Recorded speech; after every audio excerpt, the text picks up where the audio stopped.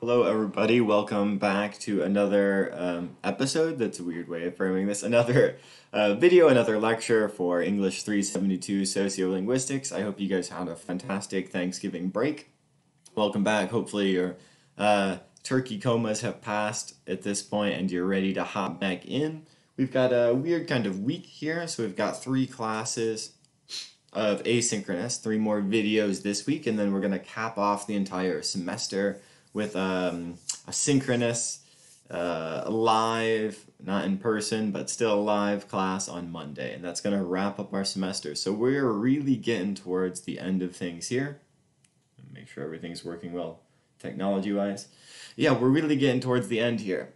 So we get to drive it home with some fun topics. What I'm going to do today is I'm going to follow up with what I was talking about in the last asynchronous video. I was talking about the difference between sociolinguistics and linguistics as a field, as opposed to linguistic anthropology and subsequently anthropology as a field. So we talked about some of those differences in the last class. If you don't remember that or you missed that one, feel free to go back and watch that video. And today what I'm going to do is I'm going to follow that up by looking at a linguistic anthropological study. This is the book Wisdom Sits in Places by Keith Basso, one of my favorites.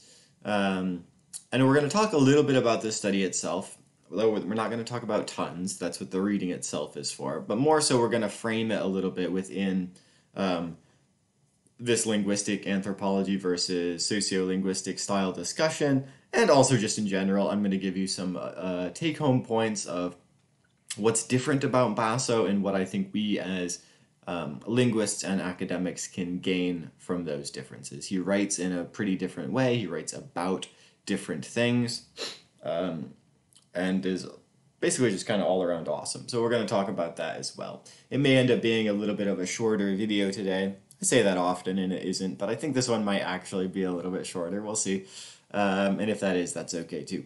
So we're just talking about this study today. That's all we got on the docket. Nothing, not too complicated today. Sweet. So Wisdom Sits in Places. Like I said, this is a book by Keith Basso about the Western Apache people and some of the culture and linguistic habits surrounding them. So I want to talk about what you think, but you know, it's kind of hard to do a discussion in an asynchronous video like this. We're going to have to shelf this question for Monday's synchronous class, when I'll ask this question again. And there'll be a couple of these questions I hit upon throughout the lecture. I'll still mention them, think about them. So what happens if a question comes up in the lecture? That's a good way to frame this point. Is if a question comes up in the lecture, it means I want you to think about it, and we're probably going to talk about it on Monday, a week from now. So depends on when you're watching this, I guess, but on the last class. So think about what your thoughts are here, and we'll think about it together right now as well. So I want to start talking about with kind of like 3 or 4 major points of what I like about Basso and why I have you read this. I like Basso a lot, as I've noted, but I'll try and be a little bit more specific. Here's the first thing I like about Basso. The first thing is that Basso, when you read Basso, he clearly doesn't try and remove himself from the narrative that he's telling. He is aware of his own presence and the effect that it has on his research study. And I think that's a really nice example that he paints for us. So he doesn't remove himself. He includes the process a lot. Here, I'll shrink myself a little bit. I know that I'm on the wrong one. I know that I'm blocking off some of these words here. I'll come back later, nice and big. He doesn't remove himself from the process at all. And instead, he brings us along with him. And so I love this quote from this chapter that you read about he's talking exactly about these points. He's explicit about them. He says, "My own preference is for chronological narratives that move from interpretations of raw experience to those of experience digested, from moments of anxious puzzlement, what the devil is going on here, to subsequent ones of cautious insight. I think perhaps I see. because that, more often than not, is how ethnographic fieldwork actually unfolds. So there's 2 points here that we can take home from this. One is that this is what fieldwork actually looks like, and that's okay, right? It's okay for fieldwork to start with this place of not understanding what the devil is going on here, and then, even then, not end up in an almighty handing down knowledge from on high, I know everything way, but ending up at, I think perhaps I see, with that humility wrapped up in that, is, I think, that really strikes me as something different from a lot of other authors, and that I love that Basso in some ways gives us permission to admit these things, that we don't know everything, etc. That's number one. That's how fieldwork actually works. It's a lot more uncertain. It involves a lot more fumbling around and making mistakes than people give it credit for often. And the second thing that we can take from this quote and from this point is that that's okay to include in the published results. That we don't have to obfuscate that, right? So we have these 2 points here. We're moving from what the devil is going on here to I think perhaps I see. And what often happens in this is that researchers go through this process from one to the other, and then they only write about I think perhaps I see. And there's a reason for that. I don't want to lambaste that too much. There's good reason for that. That's where the results kind of come in, right? That's where the understanding comes in. And it's that understanding that you're hoping to impart to your readers often when you're doing this style of writing. But what I like about Basso is that he doesn't do that. He doesn't eclipse his own work in the result. That's a necessary part of it. And he tells these chronological narratives. And you can see that narrative style in what you've read for today's class as well. And so that's an option, that we don't have to remove the struggle and just reproduce the results, but we can actually include that as an important lesson, as an important part of getting those results. The writing style, it differs here as well with this chronological narrative. Hopefully you can see that it's quite different. It tells a story, and I like that as well. So another one, this isn't one of my main bullet points or numbered points here, but another thing I like about Basso is his writing and his writing style. It's approachable, it's relatable, it's understandable, and yet it still gets at a deep level of understanding without a lot of he uses some technical phrases and jargon in there as needed for his field, but without making it intractable and unreadable, which is a tendency in both linguistics and anthropology. He eschews that and instead makes it nice and readable. So you can have, I guess this is the point 1.5, you can have both readable and deep writing. It is possible to have it be nice and readable and well written and still have it impart a lot of wisdom and knowledge within that. It's something that we can drive at. So that's point 1. That's kind of a convoluted point 1. There's a lot of sub points in that point 1, but hopefully that idea strikes home, and hopefully that's something you noticed over the course of this reading itself. So let's talk quickly. Let's see, where am I? Oh, I clicked off the screen. One moment. Let me make myself a little bigger again. Why can't I do that? Okay, I'm probably not going to do that.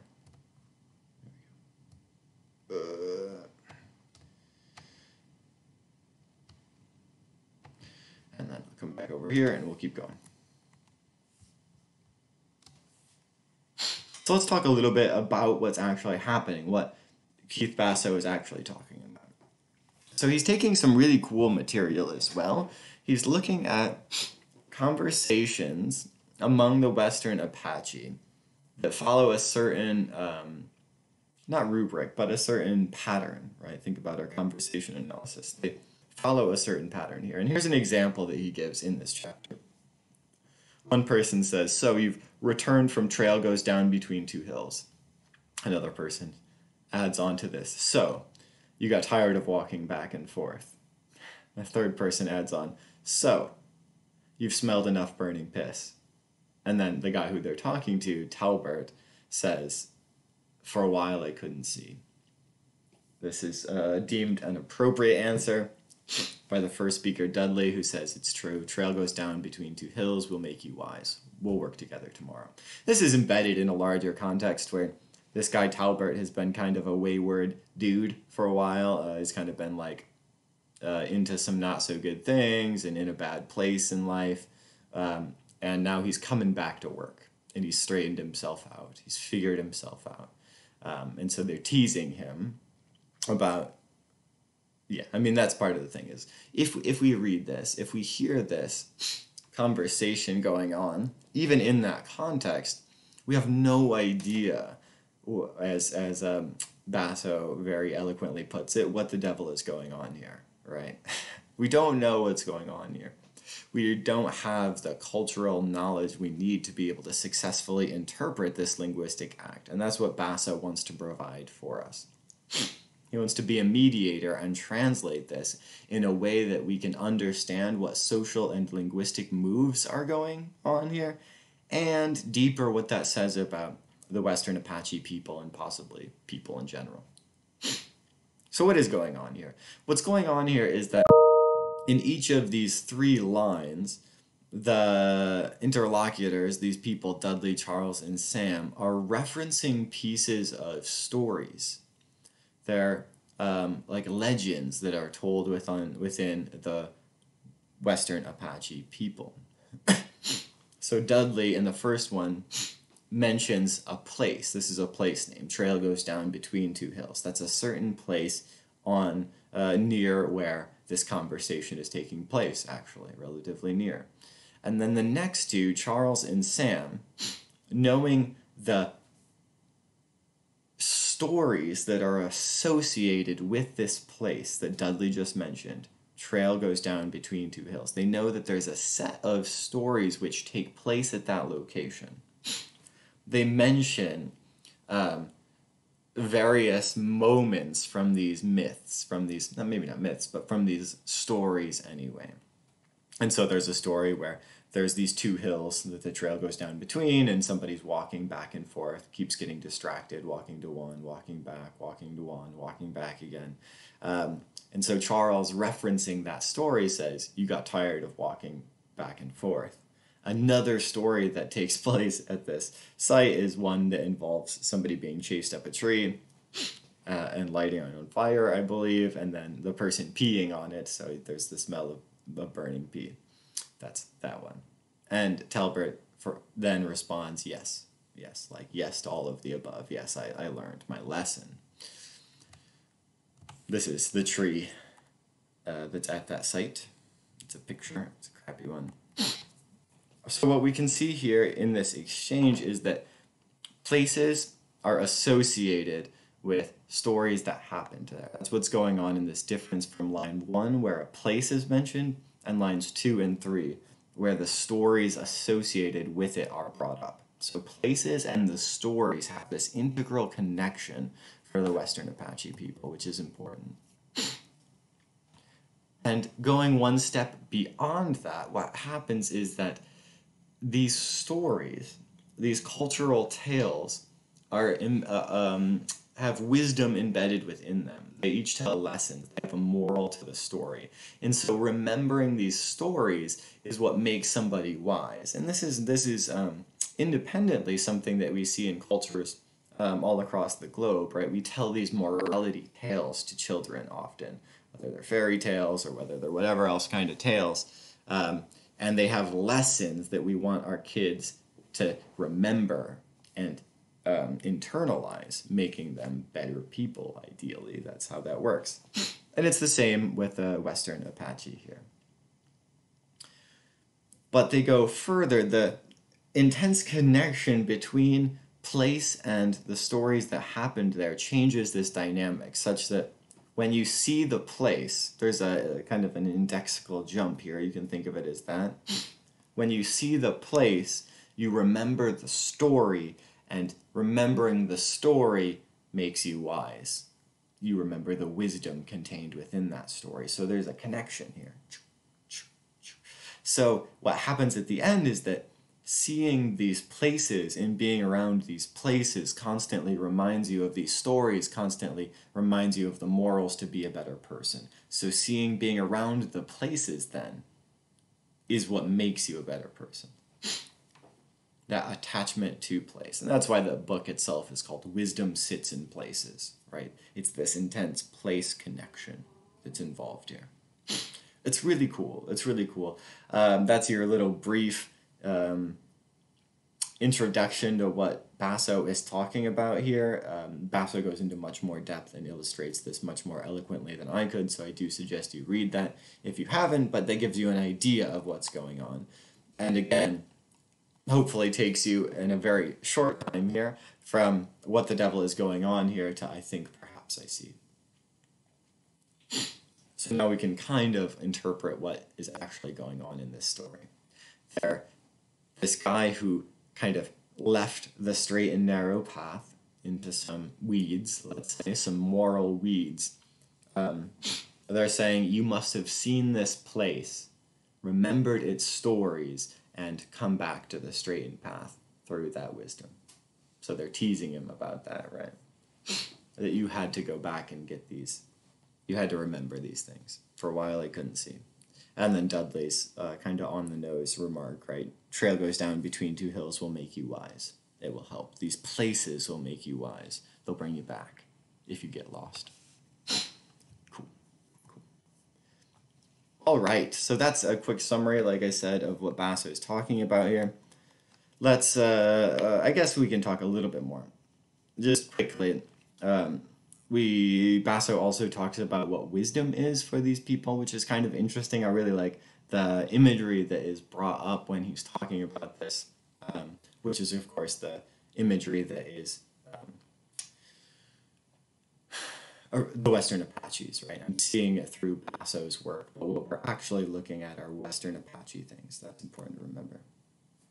And they have three requisite conditions on being wise, on wisdom. And they all have to do with various elements of the mind. So what you're after, if you want to be wise, is smoothness of mind, resilience of mind, and steadiness of mind. And they each have a different element that they impart to you, which in totality makes one wise. So smoothness of mind is, they relate it to a cleared space. That's why it's smooth. Think of a cleared field.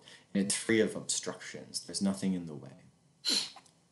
Okay, forget about your cognitive science where brain ridges and surface area are good. No, we're not talking about that. This is of mind, not of your physical brain.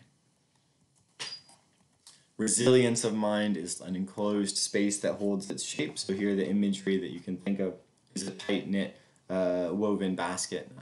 Woven basket that is strong and holds its shape but has a little bit of give to it. And that's what we want our mind to be. We want it to hold together and not be a pushover, not be so influenced from other things. Have a little bit of give, but snap back into shape. And lastly, steadiness of mind, which is like a supportive or accommodating space, and you can think of a fence post for this. It's rooted and firmly grounded. Those are our three elements of wisdom according to the Western Apache people. Cool. Let's slip back into talking more about the writing of Basso itself and the presentation as opposed to the topic at hand. And we're going to think about point number 2 here of what I like about Basso is that he doesn't pretend that he knows everything. It's humility. I talked about this a little bit in point 1 as well, but I like that he doesn't present the situation as though he has everything figured out. He presents himself as, like he said, in a chronological narrative, as a pilgrim, as somebody traveling from know nothing to know something. Not from know nothing to know everything, which would be different, and certainly not eclipsing that pathway and just presenting himself as know everything, which is a little bit, unfortunately, perhaps a little bit more common in academics. So here's another line that I like to support that. He says, "It is It is, to be sure, a discomfiting business in which loose ends abound and little is ever certain. That's he's talking about field work there. So it's a discomfiting business in which loose ends abound and little is ever certain. But that doesn't make it not worthwhile, right? That we can still then make that journey from what the devil's going on here to, I think perhaps I see. So I like that a lot about Basso. I'm going along with this. Point number 3 here is that the results aren't about him. He, like I said in the first point, doesn't remove himself from the study. He's aware of his own presence and the effects that has on his study, but at the same time, it's not about him. It's about the community he's studying, and he's using himself as a sort of proxy for the reader to see and understand things. To see and understand things, again, not about himself or about how much he knows, but to see and understand things about the community he's studying, in this case, the Western Apache. So here again a quote, "But with ample time, a dollop of patience, and steady guidance from able native instructors, one does make measurable progress." So he gives credit where credit's due. It's not about Keith Basso's understanding of Western Apache people. It's about Western Apache people. Brought to you by Keith Basso, right? There's a difference in perspective there, which I really like, and I think is important. Cool. He sees himself as a translator, right? He's not claiming credit for generating this knowledge. Instead, he's making this knowledge more accessible to people. And that's different. Do I talk about it here? Yeah.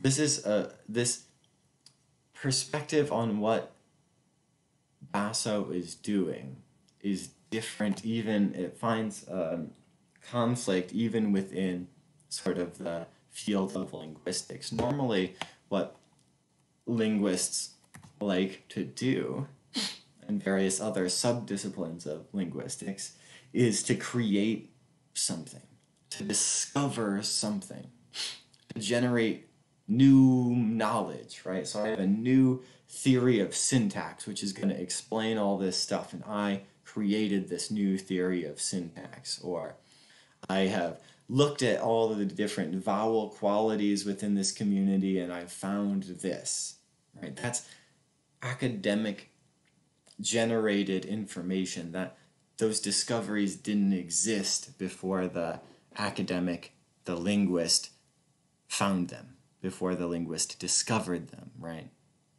It's not that, yeah, hopefully that makes enough sense. There were discoveries. And that's specifically not what Basso wants to be doing or is doing. He's not making discoveries. He isn't. Not even a little bit. He's not generating any knowledge. He's not even a little bit. Everything that he is finding out already existed before he found it out. Everything that he is, there's no generation there. He's generating the translation, but he's not generating the knowledge, and that's a difference in goal between studies like this one and a bulk of linguistics studies nowadays.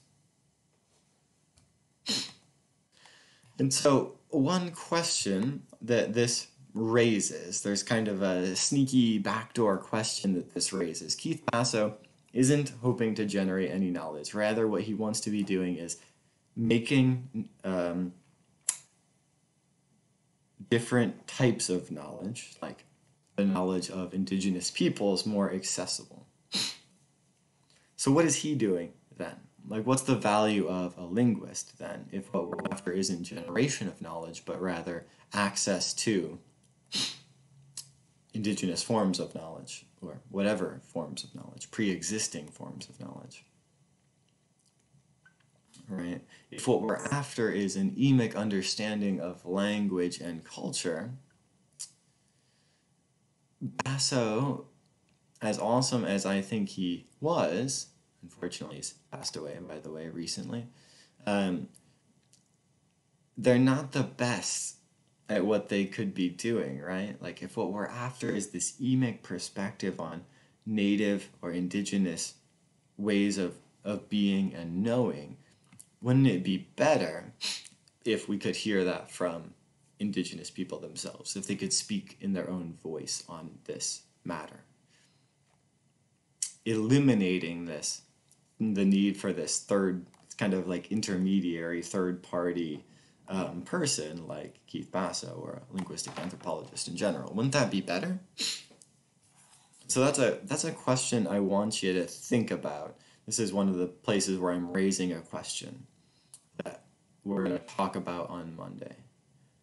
What's the point of this intermediary if it would just be better to have somebody from the community themselves, somebody, an actual Western Apache person talking about this? That's the question. Think about that for a bit. I'll give you a quick spoiler because I can't help it, because we're not going to talk for a week, and I don't want to. I want to talk about this a little bit while it's still fresh.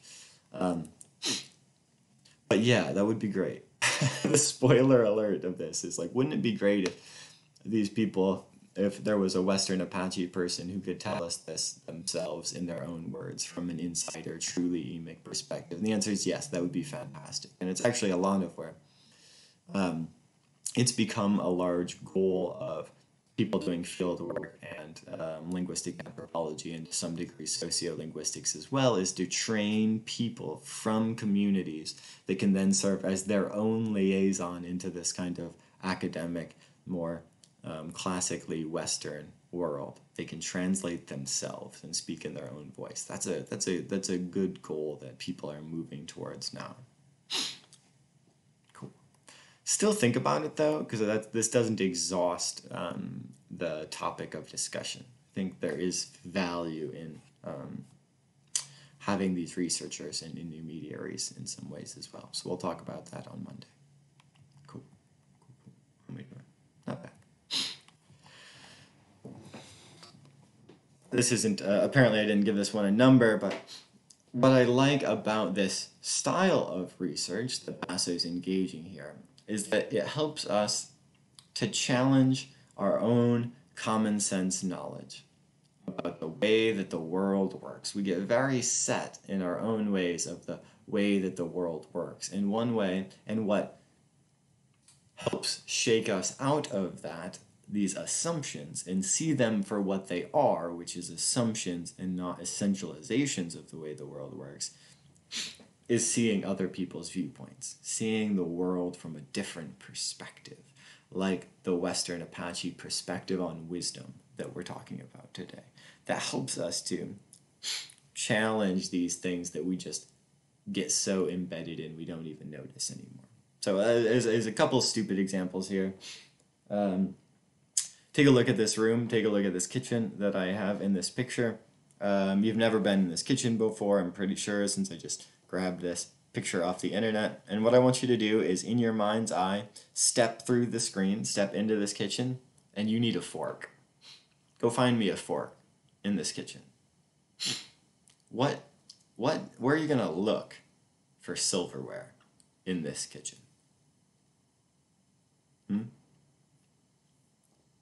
Think about it. Are you gonna look up here?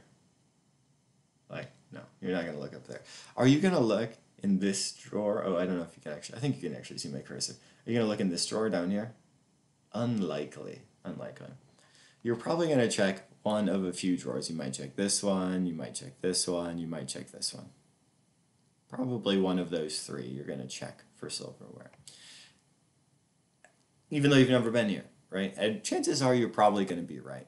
This is an example of one of those sort of cultural customs that we don't think about so much. That there's no real a priori reason why it should be this way, other than we're just used to things being that way. It's culturally agreed upon, which may have its own value and benefit in terms of like making things easier. You know, maybe you don't have to ask as much where the trash can is if you can assume that it's under the sink or something, right? Like, not saying this doesn't have worth or anything, but that it doesn't have to be this way. and that it's assumptions that we make about the way the world is and the way the world works, which don't necessarily hold once we get out of our own cultural bounds. What is actually culturally specific and what is more universal is what we're trying to tease apart a little bit. The second, I didn't actually include the video. The second kind of funny example I have that is a bit more linguistic has to do with this peanut butter and jelly challenge style videos. This was like a viral thing that was going around for a while, and there's a couple particularly good ones. I'll post a link sometime in our Teams chat, but you could YouTube it as well, and it would work perfectly fine. Where somebody has to tell the other person how to make a peanut butter and jelly sandwich. That's the goal. So the classic one I'm thinking of, there's a dad with 2 kids, and the kids have to tell him how to make a peanut butter and jelly sandwich. So they give him these verbal, linguistic instructions like, put the jelly on the bread or something. So then he takes the whole canister of jelly, like the whole container of jelly, and just puts it on the bread instead of taking the jelly out of the bread. Or like, put some peanut butter, use the knife to put some peanut butter onto the bread. So then he takes the knife and sticks the handle end into the bread, or into the peanut butter, scoops some out and puts just the tiniest little bit on the bread. The silliness and the idea here is that even when we talk to each other, we embed our own conversations with understanding of what the other person wants. We fill in the blanks there, that when they say, put the jelly on the bread, we don't take the whole thing and put it on there. We know what the end goal is, and we can see that and make assumptions about what they want us to be doing. And even if it's, you could say they're being a little intentionally difficult, and you would be right in such challenges, but that helps us to see that literally what you're saying actually doesn't really match up with what the person is doing. There's a lot of filled-in cultural assumption going on in these things. Watch those videos if you want on your own time. They're pretty amusing, I think. Cool. The last point I want to talk about for today's class is kind of a weird one. I'll just dive into it. I don't need to walk lightly around it. Is something I've been hinting at and talking about briefly here and there as we talk about Basso. This is a very different production of work than most of the styles of studies that we've been reading so far. Right? Think about like the Bilibov Fourth Floor study, or the Martha's Vineyard one, or even the Podesva one about sexuality and voice. They're taking a lot of measurements, and they're using a lot of quantitative analysis to make their claims. Basso's not doing that. Basso doesn't have, as far as I know, it's been a while since I've read the entirety of that book, but doesn't really have quantifications. He hasn't found statistical significance to prove his points here. He's coming at this from a different methodology, with a different methodology, from a different perspective. And what we can see in there is a little bit of what we were talking about last time, this difference between linguistic anthropology and sociolinguistics, where linguistics in general has this bend, this predisposition towards quantitative studies, where anthropology, like we see in Basso, who's an anthropologist, is more qualitative. Again, these aren't hard and fast rules, but they're tendencies within this field. And one of my professors, a long time ago now, talked to me once in a memorable conversation about how linguistics has a bad case of science envy, and that thus they rely on these quantitative measurements so to seem real and sciencey and legitimate. As an attempt to legitimize themselves as a field, they've plugged themselves into this notion of what science is, then using the scientific method of discovery and often leaning into quantification. I had to step back for a second. I've talked about this before in years past, but I want to quick acknowledge that it's 2020 and talking about science has become a pseudo political issue these days. And so I want to say something quickly to address that, is that I'm a scientist, and I'm going to talk down science ever so slightly, and never before have I worried about this, but this year I am, ever so slightly. But that is not to say that science isn't important and valuable and should be believed. I'm a scientist, so I'm going to tell you straight up. Science rules. Science rocks. Believe your science. That's what it's there for. But that science doesn't have to be the only way, or quantitative science in particular doesn't have to be the only way forward in situations like this, as I think is evidenced by Basso. And that doesn't lessen the value of quantitative science at all. At all. That's not a diss on quantitative science, which is super important and valuable in our civilization and in the world today. But that there's a complementary relationship going on here between qualitative studies and quantitative studies. Because I don't know how Basso would quantify his current study, not current, but the study that we're looking at about wisdom sits in places and these cultural habits.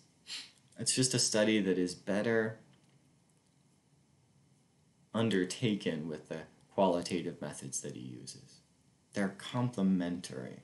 And so we're not downplaying the value, the importance, and the foundational nature of science in our civilization.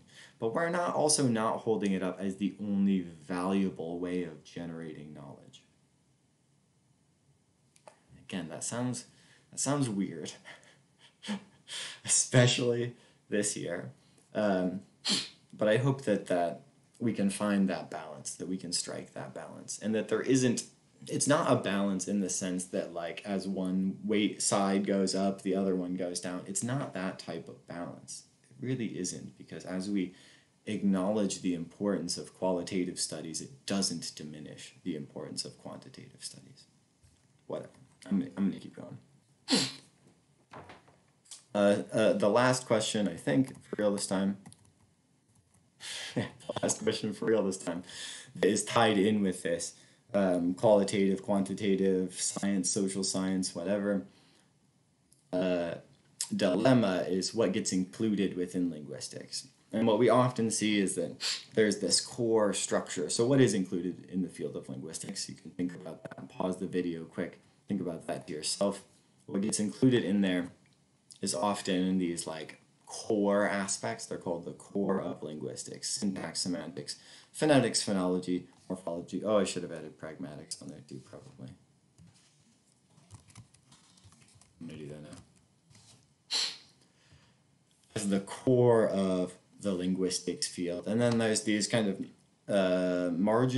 not marginalized, that has a connotation that I don't want, but marginal linguistics, like historical linguistics, sociolinguistics, language contact, language fieldwork, linguistic fieldwork, or revitalization, which are kind of secondary fields of linguistics. And we can see a little bit of this kind of science NVE thing and preference for quantitative studies within the field of linguistics showing up here, in which these proper linguistics, core, I'm going to change that to core. Look at me just like change my slides on the fly.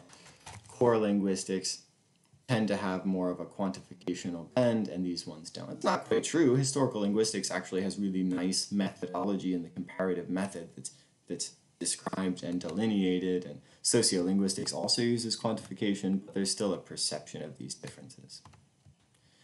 And what I want to suggest to us is that if linguistics is the scientific study of language, and it is, then we can simplify this question of what falls within linguistics. And it's basically this: does the research have a focus on language? Is language a big part of that research? Yes? Okay, then it's linguistics. Spelled wrong, apparently. I must have been in a turkey-based stupor when I wrote these slides or something. But that's basically a simplification. I don't really care about this core linguistics versus marginal linguistics or the non-core linguistics fields. If it has to do with language, I'm calling it linguistics. That's fine. It could be anthropological linguistics, it could be linguistic anthropology, that's fine. Those are all in that same field that I want to call it. Okay, cool. Take home points here, because I got a little rambly here at the end. Hopefully you'll forgive me for that. Is from Basso, things that we can take home and use in our own studies, in our own views of linguistics, are that the researcher is part of the study, and that's okay, and we can acknowledge that. We don't have to cover that up in any sense. And in fact, it's actually safer and better if we acknowledge it than if we don't acknowledge it. We're more likely to fall into unaccounted for bias if we engage in that practice of erasure and take ourselves out of the picture. 2, I love the humility of Basso, that it's okay not to understand everything right away. This is something that applies to research situations when you're doing fieldwork. It's also something that applies to life every single day. It is okay not to understand everything all the time. Let that be okay in your lives. It is to your advantage to let that be okay in your lives, because you're not going to understand everything right away. It's just not possible. There's too much to understand. You're not going to get everything right away, and let that be okay. And let Basso and work like Basso, from super highly thought of, super prolific, excellent, top-tier researchers saying, I don't understand this right away, let that be encouraging in the way that it should be encouraging. Everybody's in the same boat. Ain't nobody different. Nobody understands everything right away. And that's good to know. And then lastly, a little bit of kind of what's going on here, and illustrating this depiction of wisdom sits in places, and a different style of wisdom is that we want to challenge our cultural and social assumptions about the way the world works. Think about what could be different in the ways that it could be different, and allow for other ways of knowing and being within our own lives. Don't think that we, within our own cultural bubbles here, have everything figured out just the way it is, and that this is reality, that this is the extent of reality. Reality extends beyond our own cultural borders. Our way of knowing is a way of knowing, not the way of knowing and being. And there are other ones, and we want to be aware of that. And we want to also avoid within that sort of cultural ethnocentrism of, okay, other ways may exist, but our way is the best way. Like, no, we don't. Why? What? On what grounds, right? We want to challenge those cultural assumptions that we're the only way, or even that we're the best way of knowing and being. Constantly be challenging these social, cultural assumptions. That's hard work. That's hard to do. It's a lot on our plate, but hopefully we're set up a little bit more to take a look at that and to challenge these things. All right, I'm gonna go away now. I'll see you guys on Wednesday through a video. You'll have, again, 2 more videos. You'll have one on Wednesday, you'll have one on Friday, and then we'll talk on Monday, and we'll wrap things up. So I'll catch you guys later. Thanks for sticking with me through this lecture. I ended a little bit early, so not tons, but a little bit at least, and I'll see you all later. Thanks.